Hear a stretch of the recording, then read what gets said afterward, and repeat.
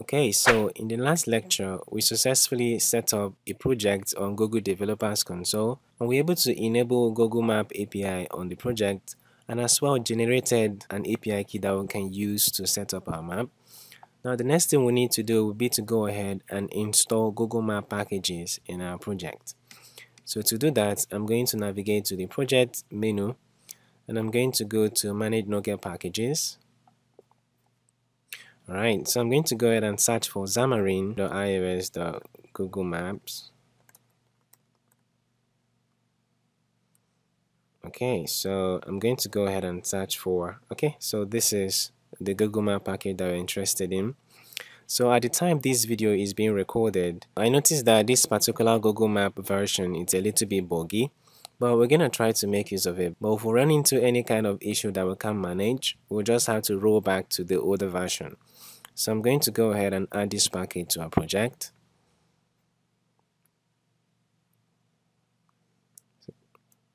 Right, so our package has successfully been installed. Now to set up our Google Map, the first thing we need to do will be to go ahead and enable our map services in our app.delegate.cs. So I'm going to go to app.delegate. Just before I started enabling Firebase, I'm going to go ahead and enable our Google Maps. So I'm going to go ahead and say map services. Okay, so let's go ahead and resolve this.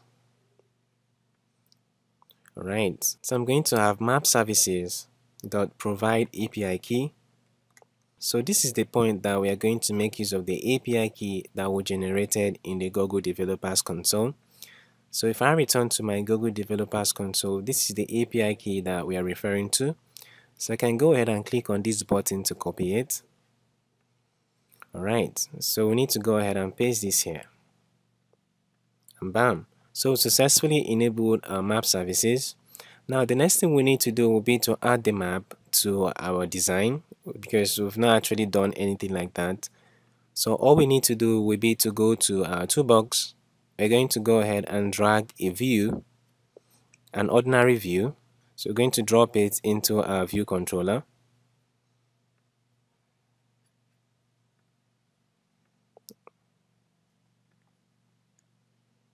Alright, so we have an ordinary view in our view controller. So from our completed project, we can see that the map is actually covering the entire area of our design.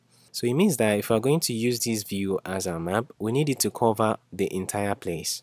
So to do that, I'm going to go ahead and expand our view. Expand our view. Alright, now the next thing we need to do will be to go ahead and name this view. Right, so we're going to name it Gmap. So the Gmap stands for Google Map. So if it's more convenient, you can just go ahead and call it Google Map. So I think this is much more explanatory. So the next thing we need to do will be to go ahead and set auto sizing profile for this particular view.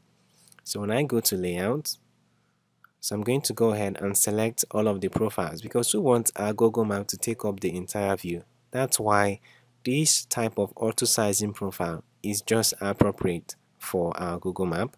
Now the next thing we need to do will be to go back to our widget properties, and we are going to go to class.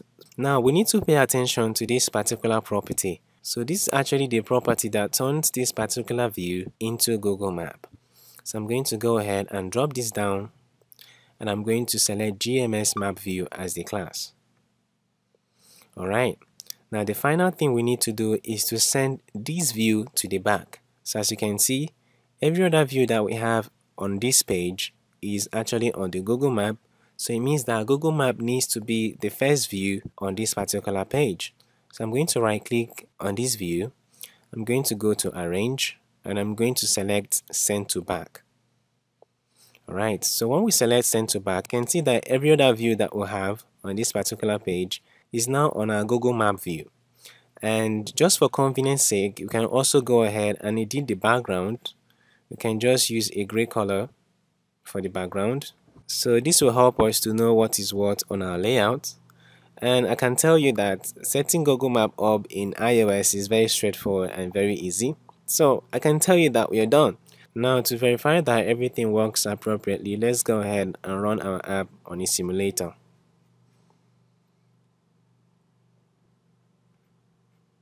Okay, so our project is building and we have some errors. So these are the errors that I was talking about. So you can see that we have a lot of them here. So what I'm going to do will be to try to reload our project, and if this doesn't work, it means that we just have to downgrade the version of our Google Maps and everything will just be fine. So I'm going to go ahead and close the project.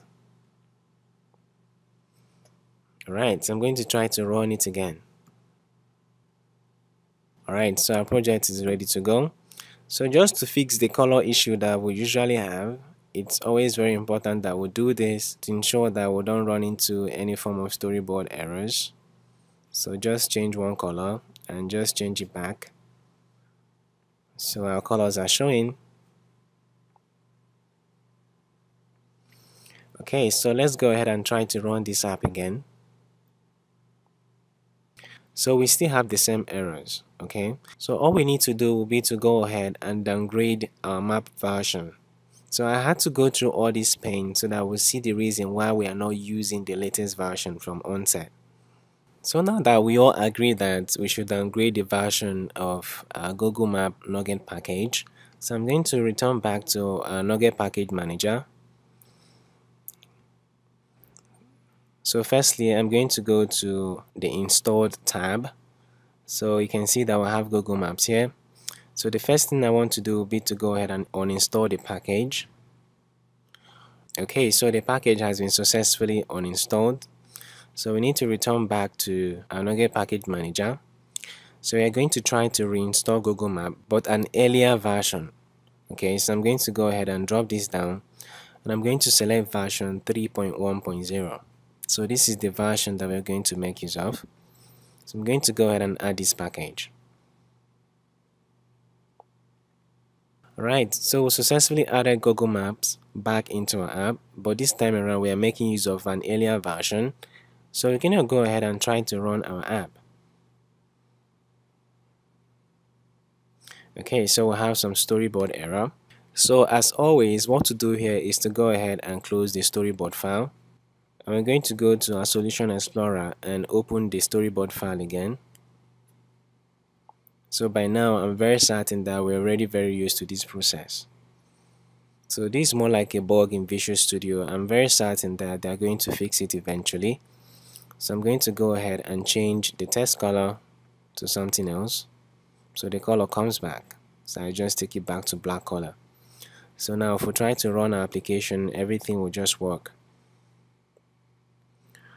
Alright, so what we expect to see is our application, but this time around with Google Maps. Alright, so now that we resolved this issue, let's go ahead and try to run our app again. And bam, so our build is successful. So we're going to be having our app in a few seconds. Okay, and bam, so here we'll have our map. So it's going to take a few seconds to load up, and and here we go, guys. So we successfully added maps to our app. So this is what Google Map looks like.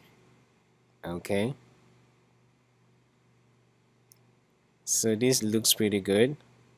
Alright, so we are making real progress here. So guys, now the next thing we need to do is to go ahead and fetch our current location, because as you can see we have Google Map here, but I'm currently not in Germany. So I want our map to be able to automatically fetch our current location. So this is exactly what we are going to be doing in our next lesson. So see you in the next class.